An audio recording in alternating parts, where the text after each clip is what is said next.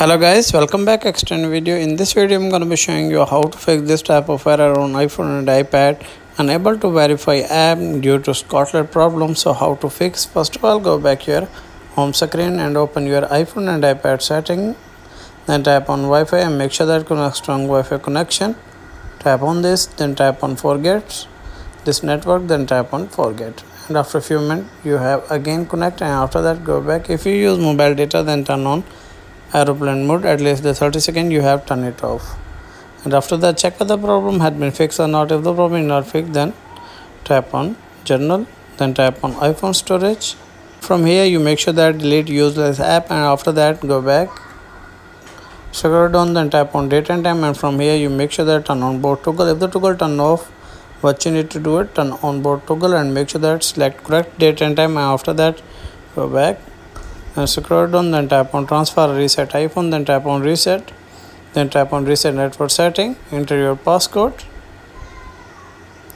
and tap on reset network setting. After reset network setting, check whether the problem had been fixed or not. If the problem is not fixed, then go back and scroll up and then tap on software update, and from here you make sure that update your iPhone and iPad, and after that check whether the problem had been fixed or not. If the problem is not fixed, then go for the last method. Go back here home screen, open again iPhone and iPad setting, then tap on Apple ID banner name, scroll down, then tap on media and purchase, then tap on view account, then tap on country or region, then tap on change country or region and select any one country.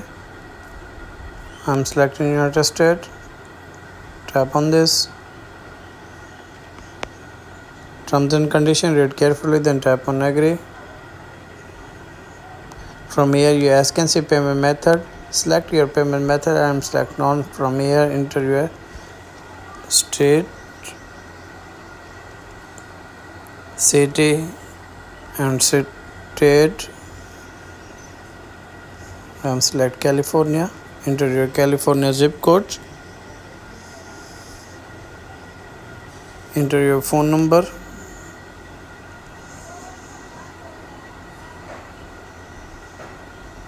Then tap on next. After change your country or region, check whether the problem had been fixed or not. If the problem is not fixed, then go back. Open again iPhone and iPad setting. Scroll down, then tap on screen time, then tap on content and privacy section. Tap on iTunes and App Store purchase. From here you can see required password. What you need to do it, select don't require, and after that you can see installing app. Tap on this. From here you make sure that tap on allow, and after that go back. From here you can see in app purchase, tap on this. From here you make sure that tap on allow, and after that I hope your problem will be fixed. If the video is helpful, then like and subscribe my channel. If you have any problem, share within the comments box. I am helping more. Thanks for watching.